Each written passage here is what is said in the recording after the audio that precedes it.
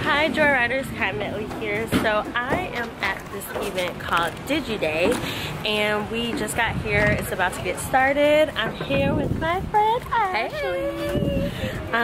So yeah, they gave us these little VIP things here. It's called Digi-Day Clout Token. It's gonna be a lot of panels, a lot of information, just about creatives and branding and things like that. So I'm pretty excited to see how this event is going to go. I'm gonna let you guys see just a little bit of it, and I'm gonna also show you guys some of the things that they have going on in there. So stay tuned.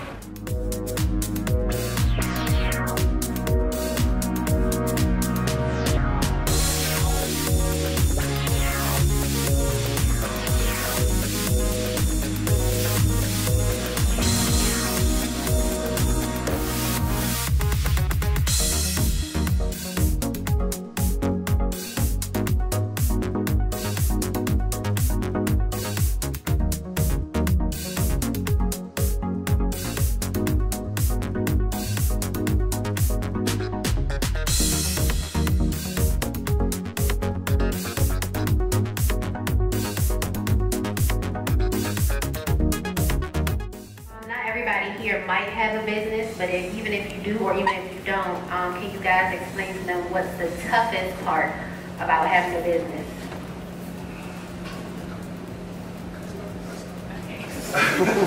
For me personally, right now there's something crazy I'm dealing with. Is like my customer management, my customer relationship management. It's tough. Every client is different. Every client has a different thought process. Every client has a different level of knowledge of what they're into, and all these things matter. Okay. I would say the hardest thing for me personally is staying consistent. Yeah. When you have a job, it's easy. Like so many consistent things. Like, okay, I will wake up at 9 o'clock. I leave at 5. If I do that every day for 5 days, I will get X amount of dollars. In business, when you have your own, it's not like that. Like, I can be up for 4 nights in 1 week, and my week may be slow on the money end, and then I may have another week that is really slow with my work, but the money is good. So it's just a lot of inconsistency. So trying to stay consistent internally, that is the struggle that I deal with. And then on top of that, you don't really have a boss. Like at your job, you'd be like, okay, if I'm late, I may get fired. But with me, it's like I can't fire myself, you know what I'm saying? So just being able to hold myself accountable and being consistent and just setting systems in place that work for me, that has been my toughest struggle. And every single day, I'm working on it. I think a tough part of starting a business, having a business, no matter how successful you are, is just cutting out the noise. I think that what I try to remind myself is that, like, you look at like people like Steve Jobs, who kind of came and like changed the industry, and like those ideas were radical, and there was an opposition with those ideas, but they were able to kind of like stand tall and continue to move. And I think like in this digital age, blessed because I've been able to build a business off of it, but it makes our world smaller, and it makes me know exactly how every other videographer shoots their videos. And then there's a pressure for me to shoot my videos like that. So I think one of the hardest things, and one of the things that I always practice on, is cutting out the noise and just trying to really create from an inside place as opposed to like external, just to please other people. So. For me, it's kind of a mixture of what they both said. But definitely staying motivated, because a lot of times I'll just get on the internet and I'll be like, this is trash. This is literally trash.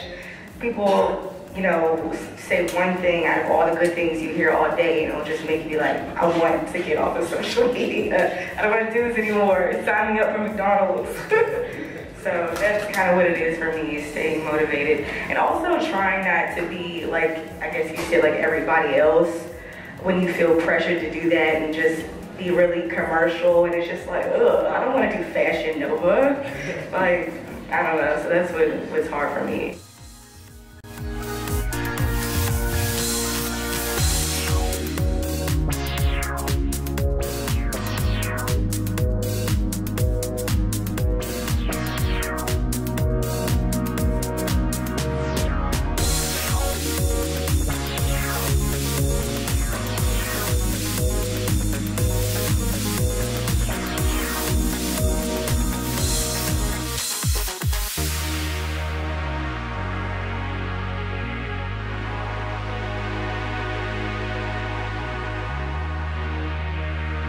So that was the end of the event. It was such a good event. What did you think about it, Ashley? I had so much fun. It was perfect. They did a great job. Yeah. We got to like meet so many different people, and they had food, they had drinks. So it was all in all like a good event. I think this was their first event, but well done. They did a great job. We got goodie bags, so everything was really, really good.